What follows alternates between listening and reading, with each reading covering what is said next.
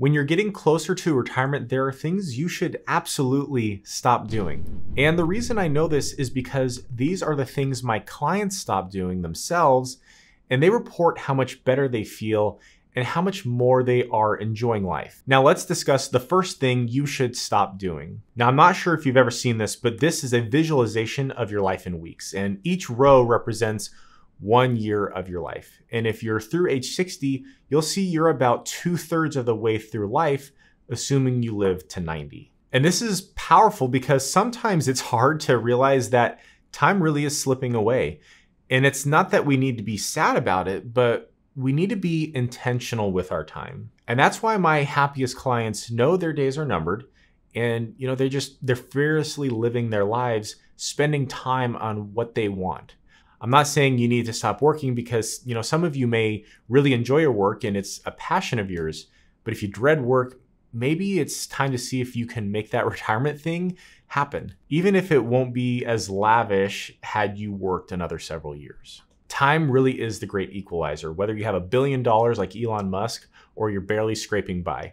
We all have an expiration date. We just don't know when that day will come. So stop taking your time for granted and stop trading time for money, because it's the one thing we can never get back. But even if you stop trading your time for money, you can still have a lot of regret.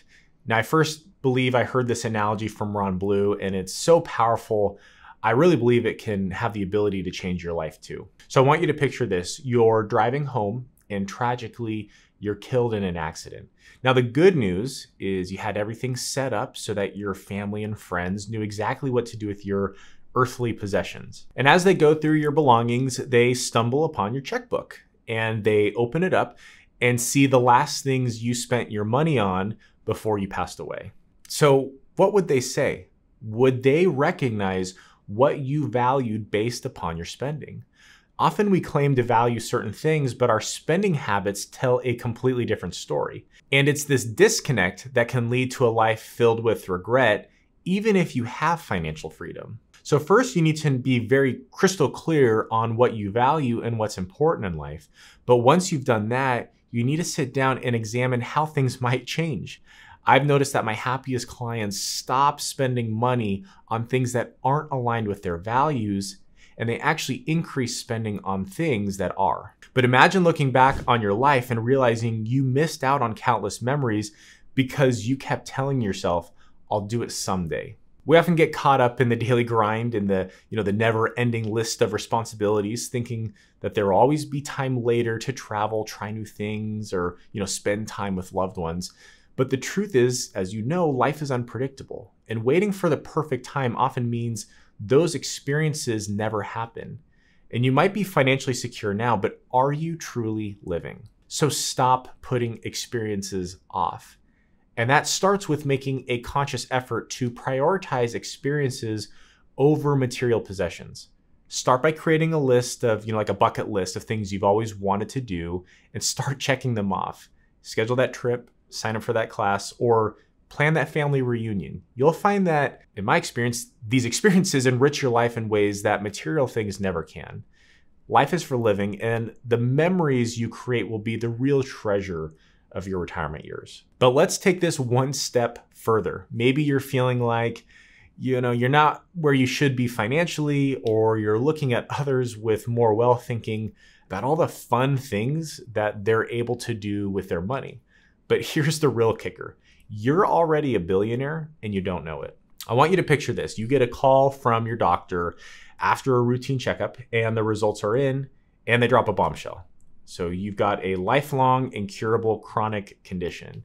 And so you're probably hit with a lot of emotions like confusion, denial, and anger, sadness. And suddenly you start asking yourself, why did I take my health for granted? Even though this condition is manageable and not necessarily life-threatening, I'm sure you'd give anything, even your life savings, just to have your old health back. But then the doctor calls again with an update, and it turns out it was a mistake. You're perfectly fine. For a moment, you're probably walking on air, feeling like you've been given a second chance at life. But just a few days later, you're probably back to the daily grind, and that overwhelming sense of gratitude starts to fade, and you're probably taking your health for granted again, even though you would have traded anything for it just a few days before. So how the heck does this even happen? As I'm sure you're aware, health is one of those things you don't really notice until it's gone. And there's no number on a screen flashing at you telling you how much it's worth like there is with money. But what if you started thinking of your health as $1 billion asset? Because honestly, let's just be real, 99% of billionaires dealing with a serious illness would probably hand over their entire fortune just to feel like you do. Again, your health really is priceless. Just because you can't cash it out doesn't mean it's not worth more than anything else you own. And so that's why you've got to stop compromising your health. Making sure that you're investing in yourself, get those regular checkups and stay active and eat right, and making sure you're able to relax. Your health is the foundation for everything else in life, no matter how much money you have. And when you're healthy, you've got 1,000 wishes. But when you're not and you're sick, you've only got one. Now we're not done yet, and I actually have saved the easiest tip for last. And this one is so simple, you can stop doing it right now and it won't cost you a thing.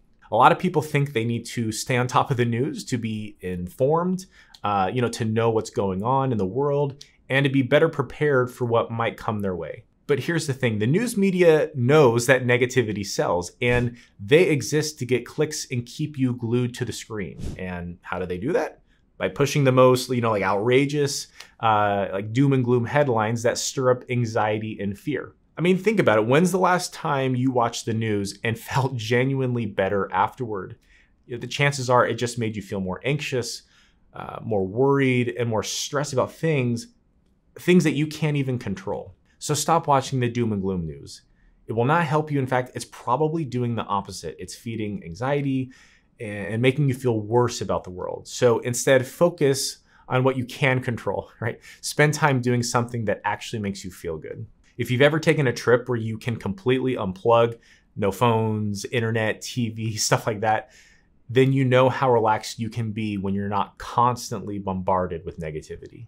But there is a sixth thing you should stop doing, and the reason I didn't bring it up in this video is because it's such a big deal, it deserves an entirely separate video. You need to stop overpaying in taxes. And if you're in your 60s, and you have most of your money in like a 401k or an IRA, then the IRS is not so patiently waiting to take a good chunk of that money in the form of taxes. Now, the good news is there are things you can do to keep Uncle Sam out of your hair and keep more money in your pocket.